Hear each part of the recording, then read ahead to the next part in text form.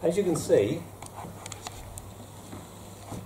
the fence panels all along this side all covered in this horrible green mould and algae stuff that you tend to get on north-facing fence panels. So that's why those over there are still looking good.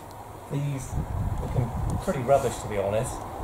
So obviously we can't just paint straight over this mould and algae stuff. It's going to look awful. So we've got to look at a way of treating it before we actually put the preservative onto the fence panels. So let's go and have a look and see what materials and equipment we're going to need to do this job.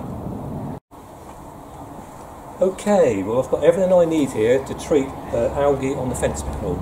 I've already mixed up 1 part household bleach to 2 parts water, and that's in my kettle here ready to go. I'll be using this old paintbrush to apply it to the fence panel. If there's any real stubborn areas of mould and algae, I'll be giving it a scrub with this scrubbing brush. And to protect me from any splashes from the bleach, I'll be wearing the safety glasses and wearing my safety gloves. So I'm all ready now to apply this to the fence panel. Okay, so here we are. I'm ready to start applying the bleach solution to the fence panel here. Also got my scrubbing brush, which you might want to use if you've got some really heavy deposits of the algae and fungus, etc., and give it a good old scrub once you've applied the solution on top of it. Fortunately, on my panels here, they're not too bad, so I won't be needing this today, by the looks of it.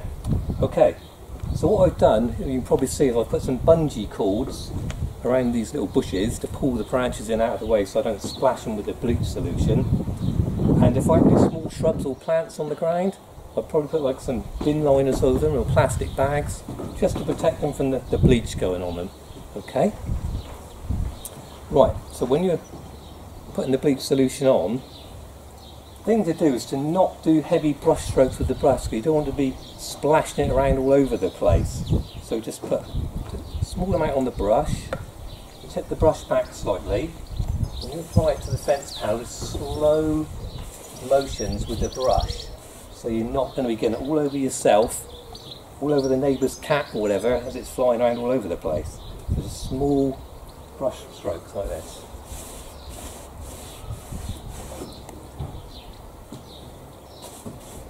Give a little tap and a little wiggle to get into the corners if you need to.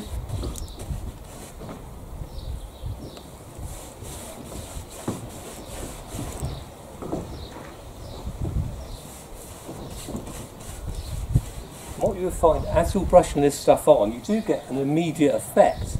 It does get rid of the smaller deposits of the algae virtually straight away. So what we're going to do is, once I've completed coating the fence panel up, I'm going to leave it overnight before I put any further wood treatment on top of it.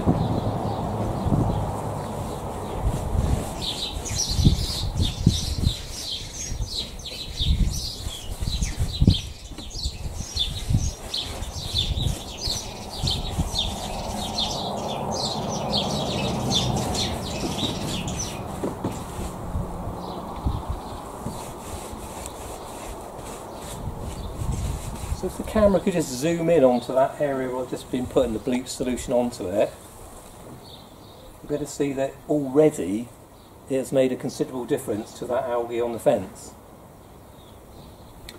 So I'm going to carry on coating up the rest of this panel now, and then we'll come back tomorrow morning and have another look at it and see what it looks like then. Hi, well let's have a look at that fence panel we treated yesterday with the bleach solution. Well, as you can see, there's been a dramatic transformation and all that mould and algae is now gone. So if we compare it to one that we haven't treated, so if the camera could zoom in on one of the other panels,